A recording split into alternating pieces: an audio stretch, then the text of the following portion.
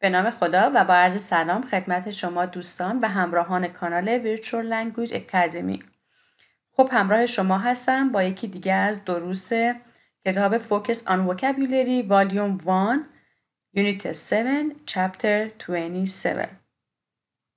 قبل از شروع این درس لازم میدونم که تشکر کنم از دوستانی که با کامنت های گرمشون به ما قوت قلب بخشیدن و همچنین یک عذرخواهی بکنم بابت تأخیری که داشتیم در آپلود کردن این ویدیوهای آخر که بنابر مشکلاتی که به وجود اومد ما قادر نبودیم زودتر این ویدیو رو برای شما آپلود کنیم و این درس رو براتون در واقع آماده کنیم. خب من یه توضیحاتی دارم در مورد نحوه تهیه کردن این فایل ها که در واقع دوستان زحمتشو کشیدن و برای شما تهیه کردن که در واقع میتونیم بگیم که معانی همون سینونیم ها و در واقع اون کالوکیشن ها و همچنین وکب های خیلی مهم و همچنین تلفظ ها رو برای شما هایلایت کردن. اگه دوستان شما مایل هستین که این در واقع فایل ها رو داشته باشین میتونین در آخر ویدیو همراه من باشین تا بدونین به چه نحوی میتونین این فایل ها رو تهیه کنین. خب با هم شروع میکنیم این در واقع فصل رو با عنوان و نام waste age، در واقع عصر زباله ها، یعنی در واقع پسمانده ها. اینجا باید توجه داشته باشین که کلمه waste اگه من جمع دارم معنی میکنم به این دلیل هستش که uncountable هست و غیر قابل شمارشه. به این دلیل اسم جمع رو نگرفته ولی در واقع نقش نون همون اسم رو داره و ما میتونیم اون رو به صورت جمع معنی کنیم. On a computer, it is easy to delete software and files by sending them to the recycling bin. The text messages, TV programs, music, and photographs can also simply be deleted. If they couldn't, Arctic products would fill up and grind to a halt.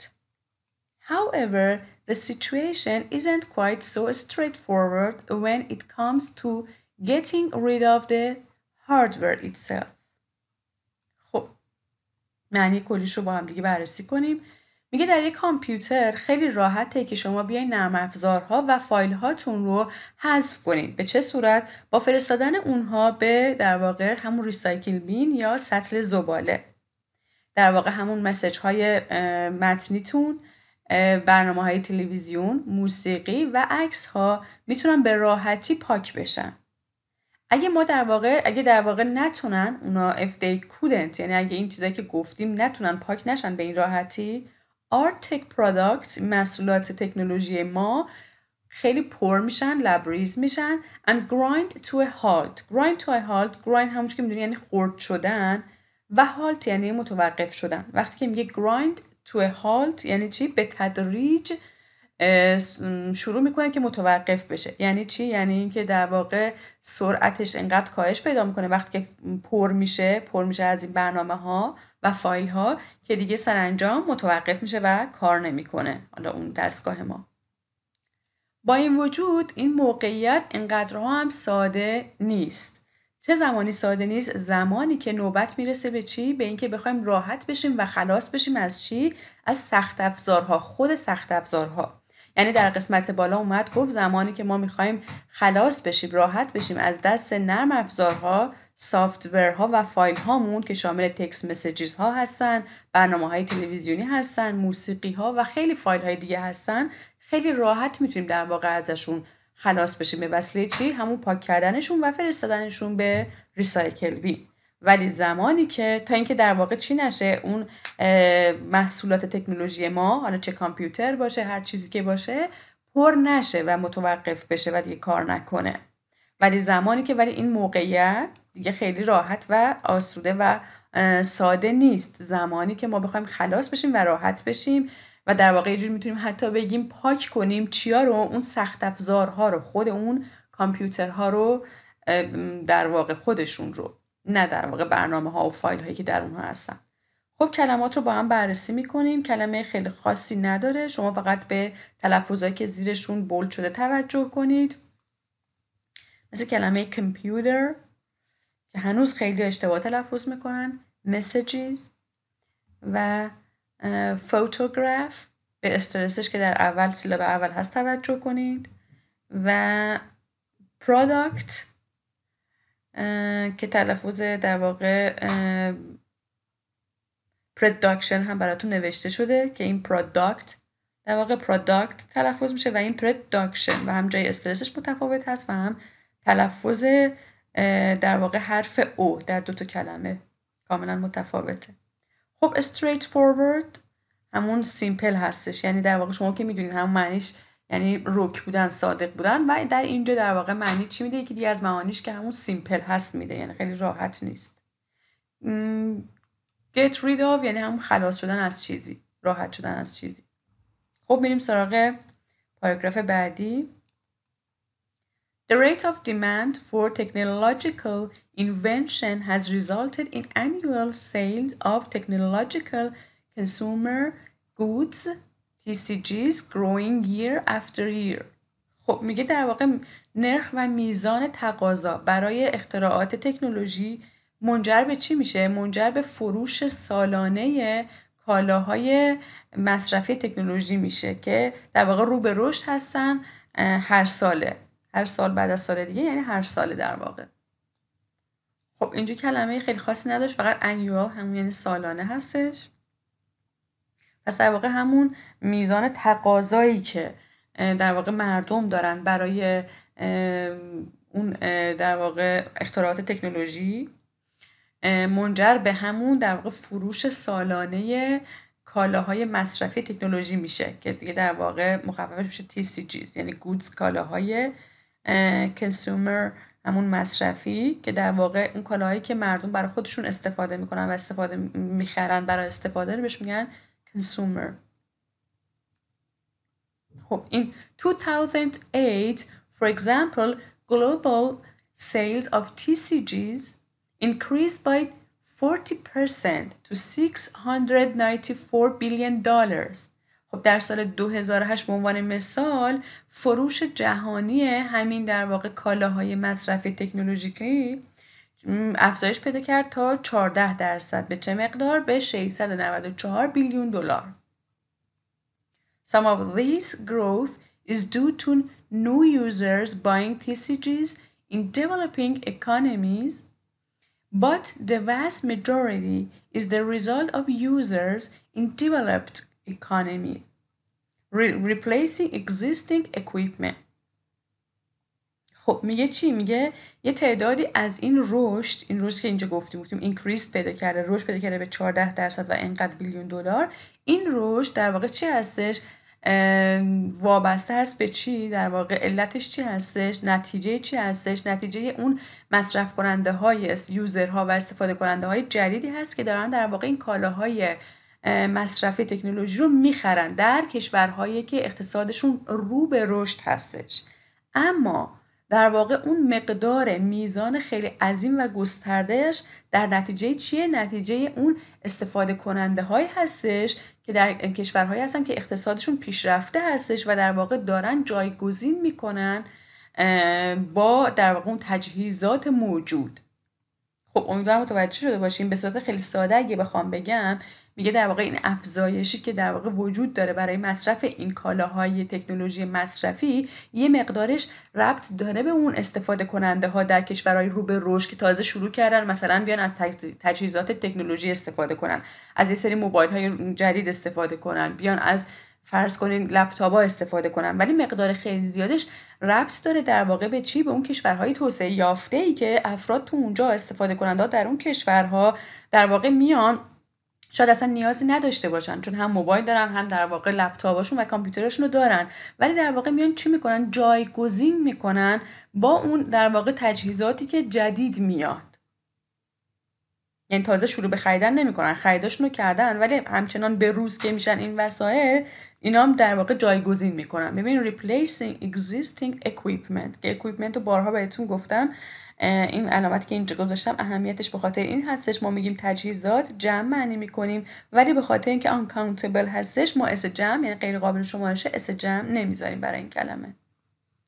به تلفظ کلماتی مانند economy دقت کنیم و developed این ایدی در آخر کلماتی که به پ ختم میشن ت تلفظ میشه که فکر کنم مفصل قبلا توی درس قبلی براتون توضیح دادم.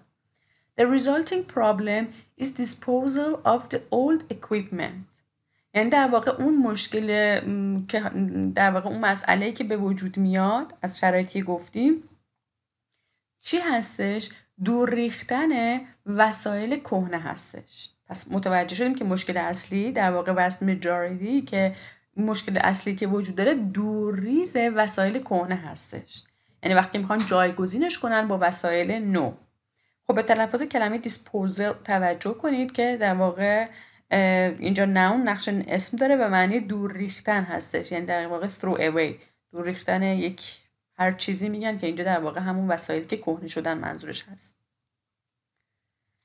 In the United States, 80% of TVs and 70% of computers end up in landfills, and nearly 200 million old PCs are being kept in warehouse facilities.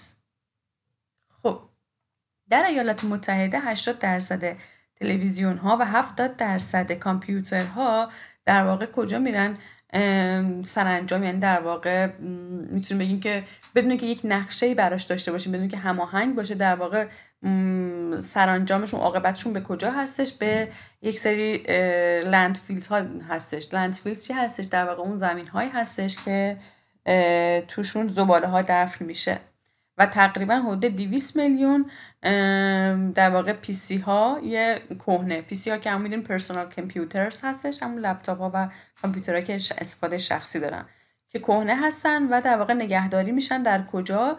در واقع میتونیم بگیم که ساختمان هایی که به عنوان انباری استفاده میشن. خب کلمات که ما اینجا داریم چی هستش؟ یکی انداب هست که فعل ورب هستش و در واقع به معنی چی هستش؟ به معنی این هستش که یک عملی انجام بشه بدون برنامه‌ریزی و در واقع بدون که یک پلنی براش داشته باشین اون کار انجام بشه. پس میگه 70% اون کامپیوترها و 80% تلویزیون ها در واقع بدون هیچ گونه برنامه‌ریزی، بدون که قبلا در موردش فکر کرده باشن، سرانجامشون به کجا هست؟ به لندفیل ها. این لندفیلز، این کلمه در واقع اینجا نون هستش. این کلمه 2 تا معنی خیلی جالب داره و بهتون بهتره که نشون بدم در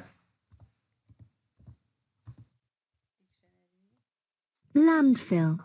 خب ببینید بچه این نون هستش، در معنای نونش 2 تا معنی داره. یکی the practice، عمل دفن کردن زباله هستش. The practice of burying waste under the ground or the waste buried in this way.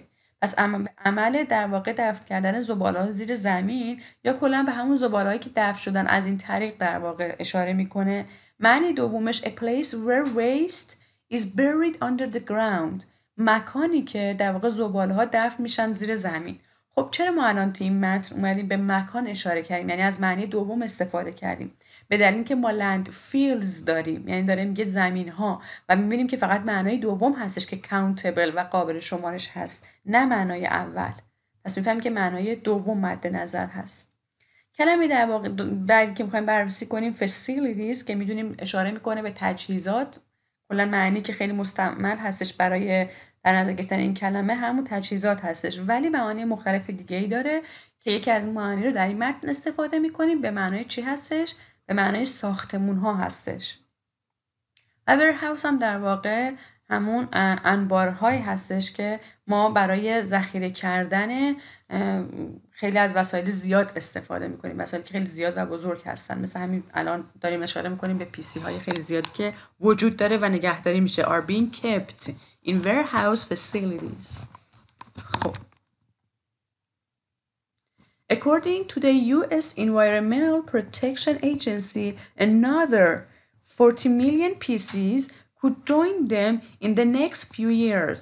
Unfortunately, the challenge doesn't end there.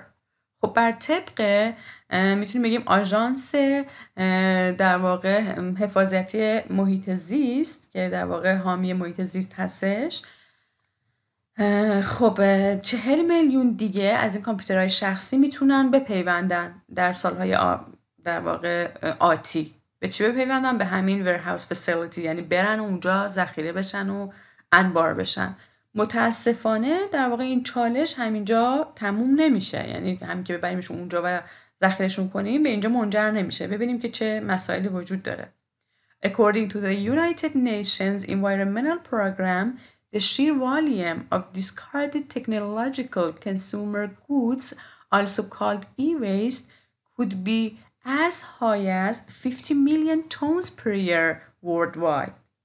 خب میگه بر طبق در واقع میتونیم بگیم برنامه‌های محیط زیست یا حفظ محیط زیست سازمان ملل، اون مقدار و حجم خالص کالاهای مصرفی تکنولوژی که در واقع دیگه از کار افتادن، دور ریز شدن، اونها در واقع دیگه نیازشون نداریم، که در واقع چی نامیده میشه؟ ای ویست. ای ویست در واقع ای ویست مخفف الکترونیک در واقع اکویپمنت هستش، یعنی وسایل الکترونیکی که اینجا میتونیم بگیم در واقع مخفف الکترونیک ویست هستش، یعنی زباله‌های الکترونیکی، الکترونیک or electrical waste، که در واقع میتونیم اون رو به همین ای ویست، من الان دیگه در بقیه متن اشاره میکنم و دائم هی نگم که زباله‌های الکترونیکی. خب پس میگیم که بر طبق برنامه‌های این سازمان ملل، برنامه‌های در واقع حفظ محیط زیستی، اون در واقع حجم خالص کالاهای مصرفی الکترونیکی تکنولوژیکی که در واقع دیگه دور ریخته شدن و دیگه به کار نمیان و ما بهشون میگیم ای ویست، میتونن به زیادی چه مقدار باشن؟ could be as high as 50 میلیون تونز هر سال در کل دنیا، در سرتاسر دنیا میتونن باشن این در واقع دورریزها، این زباله‌های الکترونیکی. Not only that، نه تنها این، but e-waste contains toxins such as lead, cadmium and PVC. نه تنها فقط همین مشکلی که ما گفتیم که انقدر تعدادشون زیاد هستش، بلکه در واقع این زباله‌های الکترونیکی شامل یه سری در واقع سم‌ها هستن، این سری مواد سمی هستن، مثل چی؟ مثل سرب، مثل کدمیم و همچنین PVC. این دو تا کلمه رو ما در فارسی هم با همون اسم خودشون صحبت میکنیم، یعنی در واقع ازشون نام میبریم. کدمیم هم همینطور یک مواد سمی هستش که نرم هست و بیشتر در باتری ها یافت میشه، با همین اسم سمی هستش. PVC هم که میدونید یک نوع از پلاستیکی هستش که بیشتر در لباس یافت میشه، در پایپ یعنی لوله ها، و یا حتی در مثلا میتونیم بگیم فریم ویندوز ها، در چارچوب ویندوز ها، یعنی این نوع پلاستیکی هستش که در اونجا استفاده میشه. پس میتونیم بگیم که این ها در واقع شامل سری مواد سمی هم هستن. An increasing problem is that some e-waste is now being disposed of in countries not equipped to deal with it.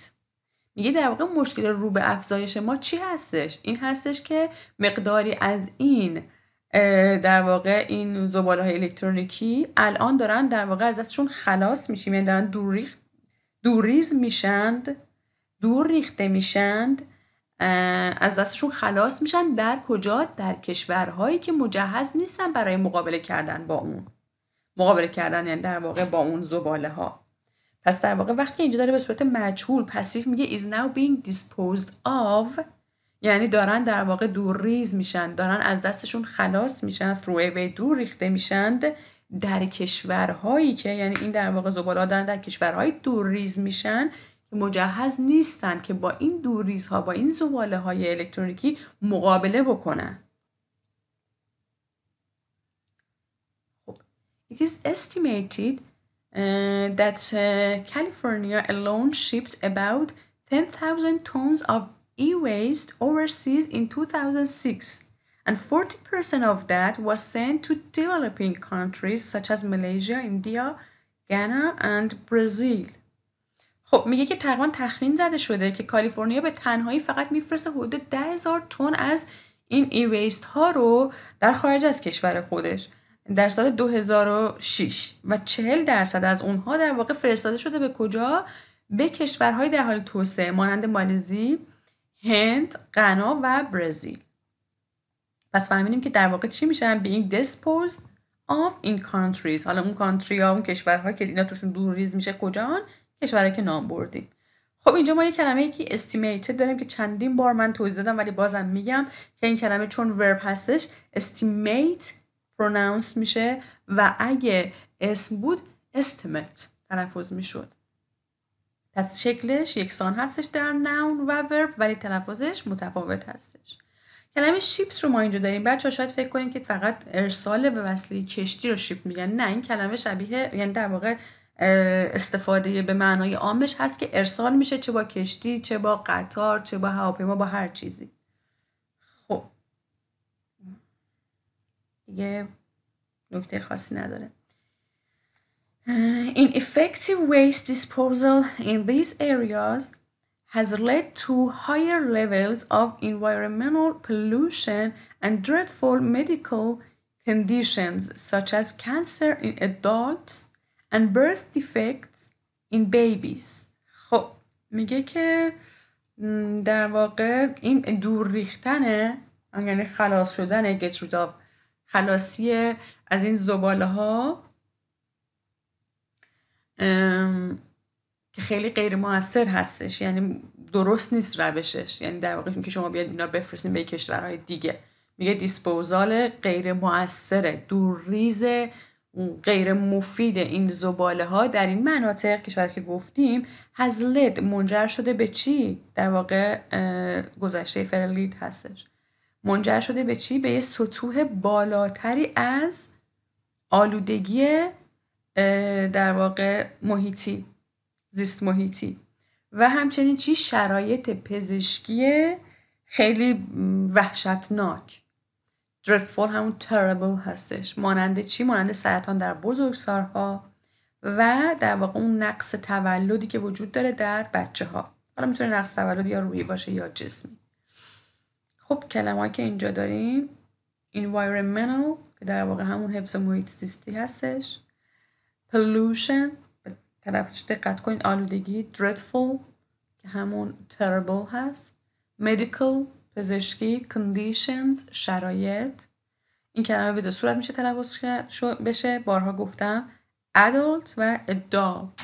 اگه adult تلفظ میکنی استرس در سیلاب اول، اگه در سیلاب دوم. همونجوری که بارها گفتم کلمه که با شوها شروع میشه اصلا روش استرس پارت اول قرار نمیگیره، رو پارتی که بعد از شوها هست قرار میگیره. adult. دیفکت هم که همون نقص عضوی که داریم در واقع هست، نقصی که به هنگام تولد وجود داره. However, there are several possible solutions to curb this growing tide of e-waste washing up on the shores of developing countries. اگرچه یک سری راه حل‌های محتمل زیادی وجود داره، متعددی وجود داره برای کنترل و محدود کردن این مقدار و این توده خیلی رو به رشد و زیاد زباله‌های الکترونیکی که در واقع میتونیم بگیم که پخش هستش، موجود هستش در سرتاسر کشورهای رو به رشد. خب رو به توسعه منظورمه. همونجور کلمه several solution، curb که در واقع به معنی verb هست، به معنی restrict و control هستش. تایید که میدونیم در واقع همون تپه، کومه، یعنی یه چیزی که خیلی دیگه انباشته شده باشه. چون تپه انباشته شده یه چیزی رو میگیم تپه دیگه، در معنای در واقع چیزش بخوایم استفاده کنیم، مجازش اگه بخوایم استفاده کنیم، پس یک مقدار خیلی زیادی از زباله هایی که washing up on the shores. بچه shores اینجا فقط به معنی سواحل نیست. خب یعنی shores وقتی میگه داره میشوره تمام ساحل ها رو، منظوری نیست که این، چون اینا فقط در ساحل ها که در واقع دور ریخته نشدن که. washing up on the shores به معنی تمام مکان ها هستش، یعنی سرتاسر کشورهای در حال توسعه رو در واقع در بر گرفته. خب ادامه میدیم. First of all, there needs to be more consumer awareness and use of the specialist recycling companies in developed economies. خب میگه اول بار باید چی باشه؟ نیاز هستش که در واقع آگاهی مصرف کننده بیشتر بشه و غیر از اون چی نیازه؟ استفاده از در واقع کمپانی هایی که مهارتشون در بازیافت هستش، بازیافت کردن هستش در واقع همون کشورهای توسعه یافته. پس یه بار دیگه میگیم first of all there needs to be more consumer awareness and use of specialist recycling companies in developed economies. خب پس اول بار نیاز هستش که آگاهی مصرف کننده زیاد بشه و همچنین استفاده از کمپانی های متخصص بازیافت در کشورهای توسعه یافته. اقتصادشون یعنی توسعه یافته. کلماتی که اینجا هستش شما میتونید به این ساختارها که وقتی من بنفش کردم یعنی حالت ساختارشون خیلی جالب هستش برای رایتینگ یعنی برای نوشتار و شما تنها با تمرین کردن، حفظ کردن و به خاطر سپردن و توجه کردن به اینها میتونین طریقه رایتینگتون و نوشتارتون رو تغییر بدین. یعنی این جمله میتونه به صورتهای خیلی مختلف یعنی خیلی مبتدی نوشته بشه ولی ببینید چقدر ظریفانه در واقع این جمله نوشته شده. There needs to be more consumer awareness. خودتون میدونید که خیلی ساده تر اگه بخوان اکثر افراد می نویسن این جمله رو. And use of specialist رو درست تلفظ کنید که همون معنی expert هستش یعنی متخصص. Companies هم کمپانی ها. خب at present only a token 20% of e-waste is disposed of in this way. میگه در حال حاضر فقط یه مقدار خیلی ناچیزی از حدود 20% این e-waste ها در واقع دور ریخته میشن به این طریق از این طریق. بریم ببینیم دیگه به چه صورت هستش. یعنی به این صورت که ما الان داریم میگیم با آگاهی باشه و استفاده بشه از این کمپانی های متخصص. این در زمان حاضر فقط هم مقدار خیلی کم 20% میان اینجوری دور ریزشون رو در واقع راه حل براش ایجاد میکنن. A second solution could lie with greater global regulatory regulatory and legislative power. در واقع میگه که راه حل دوم در واقع چجوری ایجاد میشه، چجوری وجود داره، چون اینجا لای به معنی کازد و اگزیست هستش. یعنی در واقع با یک قدرت قانونگذاری و در واقع تنظیمات جهانی بیشتری در واقع انجام میشه. پس راه حل دوم چجوری انجام میشه، چجوری ایجاد میشه، چجوری موجود میشه با یک قدرت بزرگتری، قدرت بزرگتر و جهانی چی؟ قدرت قانونگذاری و تنظیمات و برنامه‌ریزی جهانی بیشتری در واقع انجام میشه و به وجود میاد. پس اینجا فعل لای گفتیم معنی اگزیست یا کاز هست یعنی ایجاد شده. سولوشن. خب اینم که همون رگولار در واقع همون ادجکتیوش هست ولی این اینجا در واقع کلمه ما regulatory استفاده شده و legislative که به معنای قانونگذاری هستش، قدرت قانونگذاری و تنظیمات. پس regulatory و legislative.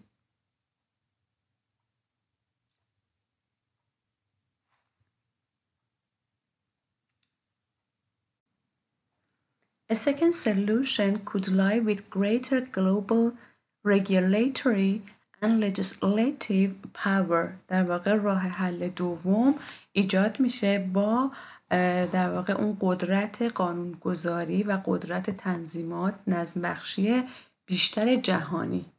پس اون راه حل دوم در واقع چجوری ایجاد میشه، چجوری در واقع میتونه راه حل مفید باشه و به وجود بیاد با قدرت بیشتر جهانی، قدرت گذاری، قانون گذاری و تنظیمات. خب پس این کلمه like verb هستش اینجا معنی کاز و exist هستش یعنی موجود هست و یا به وجود میاد. چی به وجود میاد؟ راه حل دوم. از چه طریقی؟ قدرت greater و global یعنی بزرگتر و جهانی. قدرت چی؟ قدرت legislative یا legislative هر دو pronunciation درست هستش، قانون گذاری و regulatory or regulatory یعنی در واقع همون تنظیمات و نظم بخشی که هر دو adjective و صفت هستن و دو تا pronunciation های متفاوتشون هم کاملا درسته که اگه regulatory باشه استرس روی ال قرار میگیره و اگه به این صورت تلفظ کنی یعنی regulatory در واقع روی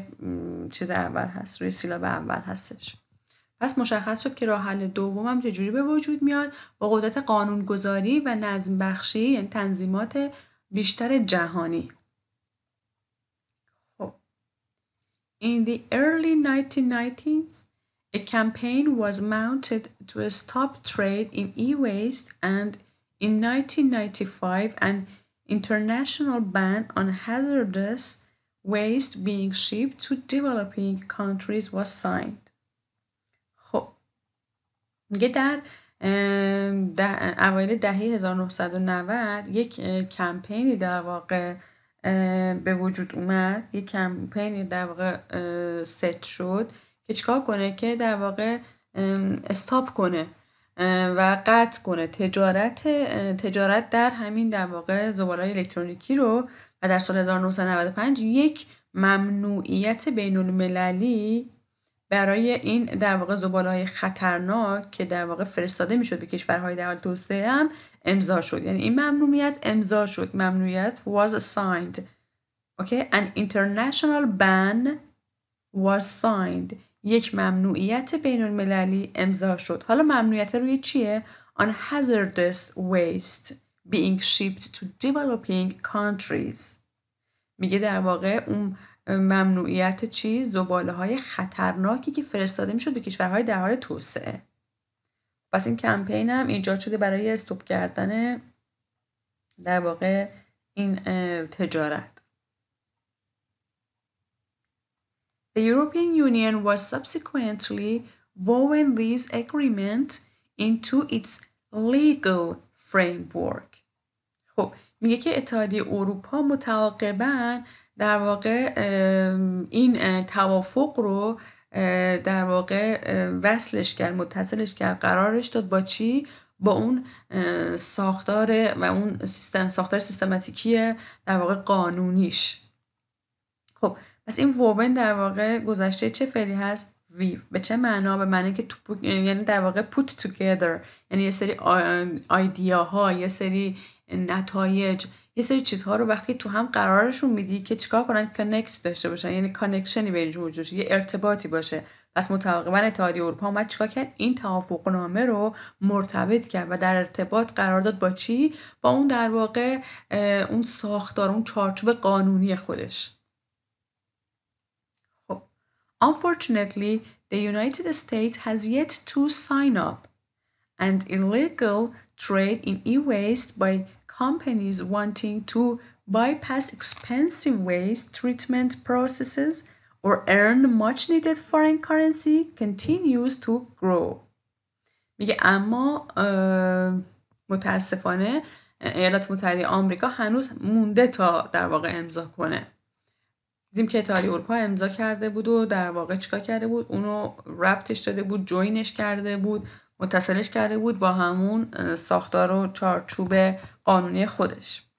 خب پس میگیم که ایالات متحده آمریکا هنوز مونده تا امضا کنه و این تجارت غیر قانونی، این تجارت غیر قانونی این زباله‌های الکترونیکی ببینید continues to grow، ادامه پیدا کردن که رشد کنن، یعنی همچنان در حال رشد کردن هستن، همچنان پیوسته دارند، یعنی continue یعنی ادامه دارن پیدا میکنن. یعنی میگیم دارند، به فارسی میتونیم میگیم دارند رشد پیدا میکنن. حالا چه جوری؟ میگیم که این در واقع تجارت غیر قانونی زباله‌های الکترونیکی چه جوری دارن ادامه پیدا میکنن، رشد پیدا میکنن؟ به وسیله کمپانی هایی که میخوان دور بزنن در واقع پروسه های تصفیه زباله ها، تصفیه فاضلاب های گرون رو. خب یعنی پروسه های گرون تصفیه فاضلاب رو میخوان دور بزنن، یا اینکه میخوان به دست بیارن چی؟ بیان و در واقع ارز خارجی مقدار خیلی زیادی رو به دست بیارن. اوکی متوجه شدی؟ پس میگیم که اولا ایالات متحده هنوز مونده تا امضاش کنه و همچنین illegal یعنی در واقع اون تجارت غیر قانونی در واقع این زباله های الکترونیکی به وسیله کمپانی هایی که یا میخوان دور بزنن پروسه های گرون قیمت تصفیه زباله و فاضلاب رو، یا اینکه میخوان در واقع این ارزهای خارجی بیش از حد به دست بیارن یا خواهان به دست آوردن ارزهای خارجی زیاد هستن. به خاطر این دوتا عمل در واقع همچنان این تجارت غیر قانونی زباله الکترونیکی رو به رشد هستش. امیدوارم که متوجه شده باشین. من 3 بار تکرار کردم و سعی کردم به بهترین نحو مفهوم رو به شما برسونم. یعنی کلمه ترجمه کردن لغت به لغت و عبارت به عبارت درست نیست. این ترجمه باید شما مفهومش رو بفهمید که مفهوم این قسمت این شد که نه ایالات متحده آمریکا این رو امضا میکنه و موافق هستش با این توافقنامه و همچنین این تجارت غیر قانونی این زباله ها دائما در حال رشد هستش. چرا؟ چون هم یه سری کمپانیایی هستن که یا میخوان در واقع دور بزنن این پروسه های تصفیه فاضلاب ها رو، به خاطر این پروسه ها خیلی گرون هستش، یا اینکه میخوان ارزهای خارجی بیش از حدی رو به دست بیارن. همین به همین سادگی. که تریتمنت بچه ها اینجا هم دیدین که تریتمنت کلمه‌اش بارها تا حالا بررسیش کردیم، هم به معنای رفتار هست، هم در قسمت مدیکال پزشکی به معنای درمان هست، ولی اینجا در واقع ویست تریتمنت همون در واقع تصفیه فاضلاب هستش، تصفیه زباله ها هستش. An alternative to these solutions is to shift the burden from consumers and governments to manufacturers and retailers of high-tech goods. میگه یک در واقع شق دیگه، یک در واقع پیشنهاد دیگه، یه راه دیگه به این راه حل ها چی هستش که تغییر بدیم این بار و این زحمت رو از دوش در واقع مصرف کننده ها و دولت ها به تولید کننده ها و خرده فروش های همون کالاهایی که تکنولوژی خیلی بالایی برخوردارن. یعنی فقط به دوش اونا نباشه، باید این در این راه حل ها که ما به دنبالش هستیم اینا بیان یه سهمی داشته باشن، غیر از که کنسیومرز ها، مصرف کننده ها و گاورمنت ها، دولت ها، manufacturers تولید کننده ها و ریتیلرز خرده فروش های این کالاهای تکنولوژیکی هم باید سهمی داشته باشن. Since they are the ones profiting from technology sales, they should be part of the solution. میگه به خاطری که اونها در واقع کسایی هستن که سود میبرن از فروش تکنولوژی و اونها باید یک قسمتی از راه حل باشن. For example, more companies now collect and recycle old technology and are looking at ways to make their equipment greener. به عنوان مثال کمپانی‌های خیلی زیادی الان هستن که در واقع جمع‌آوری میکنن و بازیافت میکنن تکنولوژی‌های قدیمی رو و همچنین در واقع looking at یعنی چی؟ در جستجوی، یعنی در واقع دارن بررسی میکنن راههایی رو که در واقع اون تجهیزات خودشون رو سبزتر کنن. یعنی چه؟ گرین بچه در واقع اشاره به همون محیط زیست داره، میخواد بگه که سبزترش کنن چی؟ یعنی که مفیدتر و سالمترش کنن، یعنی کاری بکنن که مطابق باشه با معیارهای محیط زیستی. برای همین بهش میگن گرینر دیگه، یه حالت اصطلاحی داره که استفاده میکنن. گرینر ترش بکنن یعنی چیکارش کنن؟ یعنی بیان و سبزترش کنن یعنی چیکارش کنن؟ بیان سالمترش کنن، مطابق با محیط زیستش بکنن که اینقدر ضرر نداشته باشه، ضربه و ضرر برای محیط زیست نداشته باشه. حالا مثالش رو میخونیم. For example, equipment could be made with fewer harmful substances, making it easier and cheaper to recycle. میگه به عنوان مثال این تجهیزات میتونه در واقع ساخته بشه با یه سری موادی که در واقع کمتر ضرر داره. fewer harmful یعنی ضرر کمتری دارن، یعنی از مواد اولیه های استفاده کنن، از ترکیباتی استفاده کنن ساخته بشن در واقع این تجهیزات، با موادی ساخته بشن این تجهیزات که ضرر کمتری دارن، که در واقع اونو راحت تر و ارزون تر میکنه برای بازیافت کردن. It could also be made of more recycled components. این در واقع همچنین میتونه ساخته بشه از اون عناصر که بیشتر قابل بازیافت هستش. پس هم موادی که ضرر کمتری دارن و هم موادی که بیشتر قابل بازیافت هستن. Finally, green equipment could be designed to have a greater scope of possibilities in terms of updating, therefore minimizing the need for replacement. خب که سرانجام در نهایت میخوایم چه حرفی بزنیم؟ میگیم که این وسایل سبز، یعنی هم وسایل تجهیزات سالم دیگه، حالا هر جا گفت گرین شما بفهمید که یعنی وسایلی که مطابق با محیط زیست هست و ضرری رو نمیرسونن به اونا.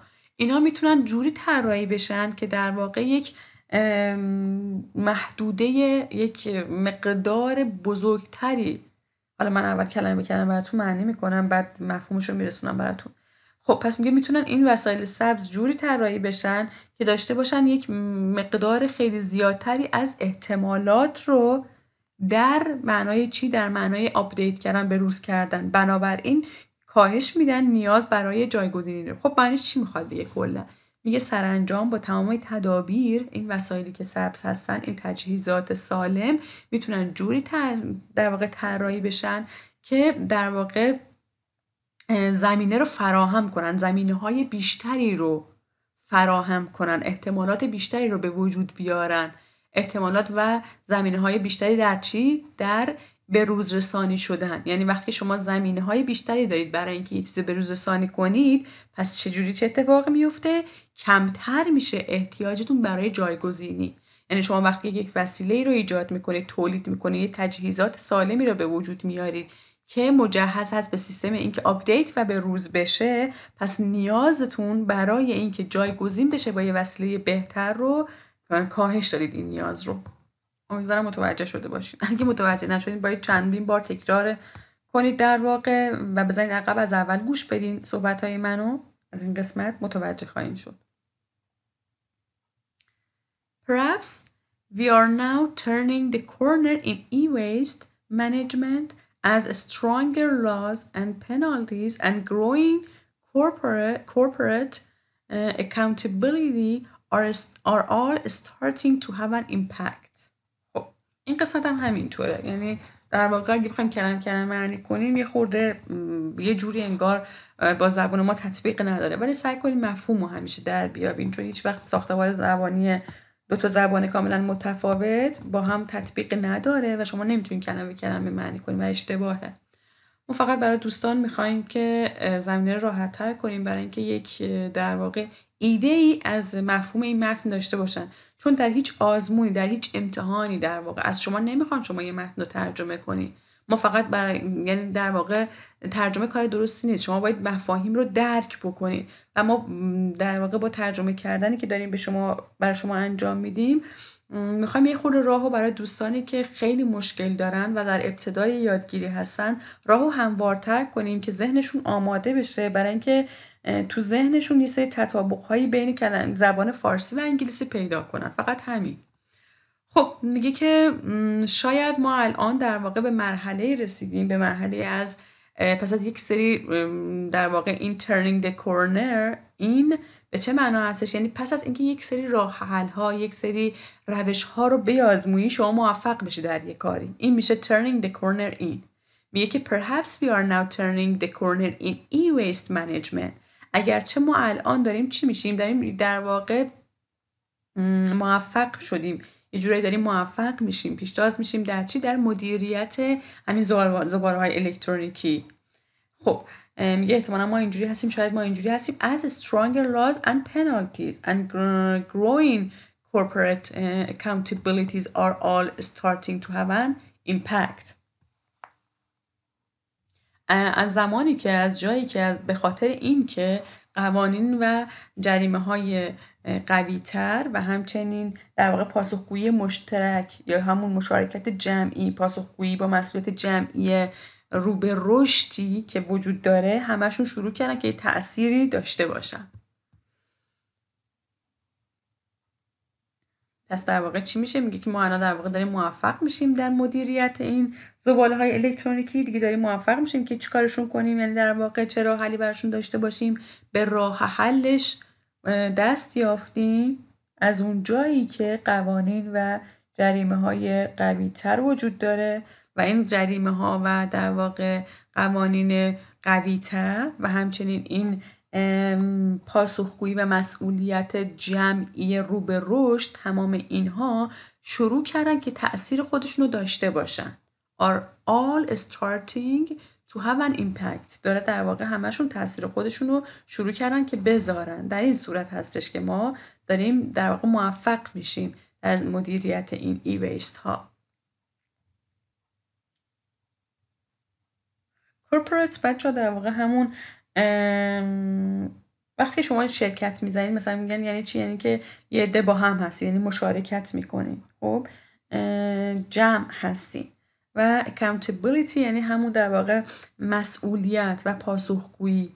یعنی وقتی پاسخگویی جمعی رو به رشده. وقتی پاسخگویی جمعی رو به رشده یعنی چی؟ یعنی هر کسی مسئول هستش، یعنی به صورت جمعی مشترکاً همه پاسخگو هستیم به این مشکل و همه همون که میگفت که در واقع آگاهی مصرف کننده بالا باشه، یعنی که تمام ارگان ها، تمام افراد تک به تک همه در این زمینه شرکت کنیم و اون در واقع قانون ها و جریمه ها هم که قوی تر داره میشه. اگه اینجوری باشه ما میتونیم موفقیت پیدا کنیم در مدیریت ای-ویست. However, without us actively seeking ways to rethink our development and use technology to protect the planet against further environmental damage, these measures will only make a small dent in an ever-growing pile of waste. خب میگه اگرچه بدون ما به صورت اکتیو، منظورش چه؟ ببین کلمه میشه بدون ما به صورت اکتیو، جستجو کردن راه ها. خب معنی نداره که، میگه اگرچه با این وجود اگه ما به صورت فعالانه نیاییم در پی راههایی باشیم که جستجو کنیم راههایی رو که در واقع بازنگری کنیم، که بازنگری کنیم چیمون رو، پیشرفتمون رو، توسعهمون رو و استفاده بکنیم تکنولوژی رو برای در واقع چی؟ یعنی در واقع اگه میگه که چیکار نکنیم without us منفی میکنه، میگه اگه ما نیایم فعالانه جستجو کنیم یه روش‌هایی رو که بازنگری کنیم پیشرفتمون رو، یا اینکه نیایم استفاده کنیم تکنولوژی رو برای محافظت سیاره در برابر در واقع اون ضربه‌های محیط زیستی بیشتر، پس این اقدامات که تا الان گفتیم در واقع میتونه یک کاهش کوچیکی داشته باشه در این در کم شدن، یعنی در کاهش کوچیکی داشته، یعنی در کم شدن همون زباله هایی که در واقع خیلی به صورت زیاد در حال رشد هستن. یه بار دیگه سعی کنم قسمت رو براتون بگم. ببینیم میگه however without us actively seeking ways، اگه ما به صورت فعال نیایم راههایی رو در واقع جستجو کنیم، در پی راههایی باشیم، راههایی رو پیدا کنیم که چیکار کنیم rethink our development، یعنی نیایم بررسی بکنیم پیشرفت هامون رو، بازنگری بکنیم که از چه طریقی ما میتونیم بهتر پیشرفت کنیم، همون مثلا روش‌های سالم‌تر. خب پس اگه نیایم به صورت فعالانه به فکر نوع پیشرفتمون رو در موردش فکر کنیم، یا اینکه نیایم در پی راههایی باشیم، راههایی جستجو کنیم که چیکار کنیم، استفاده کنیم تکنولوژی رو برای محافظت زمین، سیاره در برابر ضربه‌های بیشتر، آسیب‌های بیشتر محیط زیستی، اگه این دوتا کار رو نکنیم یا به نحوه توسعه‌مون فکر نکنیم، یا اینکه نیایم و به استفاده از تکنولوژی به صورتی که زمین رو و سیاره رو محافظت کنه در برابر آسیب‌های محیط زیستی بیشتر، اگه این دو تا کار ما نکنیم، در واقع اقداماتی که تا الان در موردش حرف زدیم، اون سلوشن ها و راه حل هایی که تا الان گفتیم همه رو باید انجام بدیم، فقط only make a small dent، فقط یک کاهش کوچولو، دنت بچه یعنی کاهش، یک کاهش کوچولو داره به روی waste، زباله ها. حالا صفت زباله چیه؟ ever growing pile of waste، ببخش صفتش ever growing، یعنی یک کاهش کوچیک داره به روی چی؟ به روی اون حجم زیاد از زباله ها، حجم زیادی از زباله هایی که چی هست؟ ever growing، این صفت ازش یعنی همیشه در حال رشد هستش. پس اگه ما این دوتا کار رو نکنیم، این اقدامات فقط یک کاهش کوچیک داره بر روی حجم زیادی از زباله هایی که دائما در حال رشد هستن. خب به پایان درس آخر رسیدیم. امیدوارم که تونسته باشم یکم این درس در واقع از اصطلاحات و کلمات پیچیده استفاده کرده بود، ولی حالا خیلی کلمات سخت شاید استفاده نکرده بود، ولی ساختارش ساختار خیلی ظریف، زیبا و در واقع هنرمندانه نوشته شده بود که خیلی تو رایتینگتون میتونه تاثیر داشته باشه. برای اینکه همین رایتینگش در واقع یه خورده حالت ظریف بود، شاید معنیاش برای شما یه خورده سخت باشه، ولی اگه چندین بار گوش بدین و معنی عمیق کلمات رو درک کنین، خیلی راحت میتونید به معنای اصلی این متن که از اول تا آخر میخواست روش‌ها، راه حل‌ها و اصلا کلا از همون اول چجوری زباله الکترونیکی به وجود میاد تا الان چه پروسه‌هایی رو در پیش گذرونده و تا الان به کجا رسیده و چه اقداماتی باید بکنیم تاثیر داره، چه اقداماتی اگه نکنیم اون تاثیرات اون اقداماتی رو که اگه کرده باشیم از بین میبره اشاره کرد که من سعی کردم براتون توضیح بدم، بیشتر از این خستتون نکنم. خب من اون صحبت که میخواستم در ابتدای درس بهتون بگم این بود که دوستایی که علاقمند هستن که این فایل ها رو داشته باشن، چون خیلی مفید هست، خیلی بچه‌ها روش کار کردن که به صورت دقیق کلمات مهم و ساختارهای مهم از نظر رایتینگی، از نظر تلفظی، از نظر کالوکیشن و از هر نظر که شما بگید بررسی کنن و برای شما بولد کنن و نشون بدن که یک کلمه چه معانی مختلف دیگه هم میتونه داشته باشه، که اگه اون قسمت اول فایل رو نگاه کنید، فایل پی دی اف رو نگاه کنید، به عنوان راهنما براتون نوشته که مثلا کلماتی که صورتی رنگ هست چه مفهومی داره، کلمات چه اهمیتی، چه میزان از اهمیت رو داره، کلمات رنگ های مختلف دیگه چه میزان از اهمیت رو داره.